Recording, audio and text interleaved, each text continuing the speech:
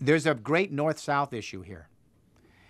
You can't create a gene de novo in the laboratory. This is an extractive industry like oil. Well, you know, oil's found in the Middle East. Well, genes are found in the equatorial countries of the southern belt because that's where most of the genetic diversity of the planet is.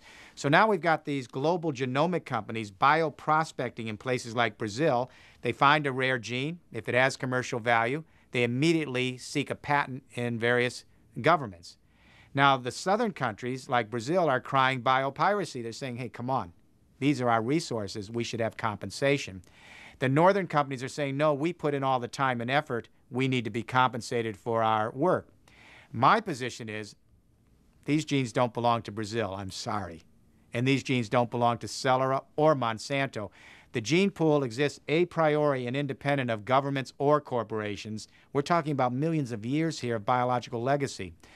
And I think that if we allow the gene pool to be the political property of governments, or the intellectual property of companies, I guarantee every parent watching this interview, I guarantee you, your children or at least your grandchildren will have gene wars. We fought wars over oil in the industrial age. We fought wars over metals during the mercantilist age, and a lot of people suffered and died. I think we should do the right thing here, and the right thing is to ask the right question.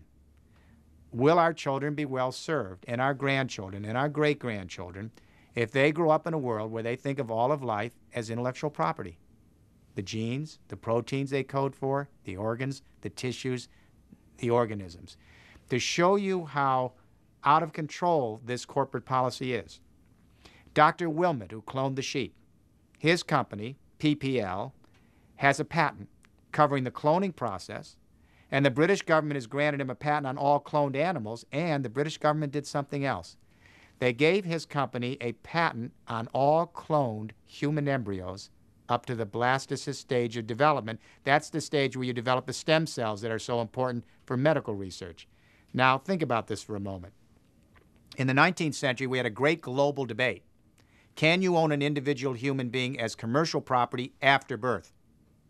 We had an anti-slavery movement. It spread across the world. We abolished slavery.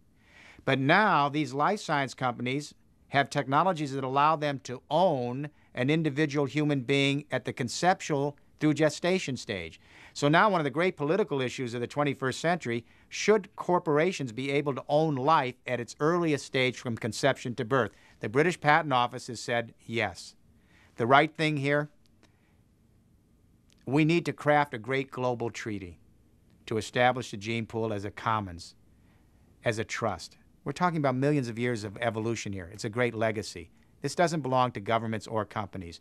You know, when we discovered the last continent, Antarctica, we did the right thing. We violated thousands of years of the human territorial imperative, and we did the right thing.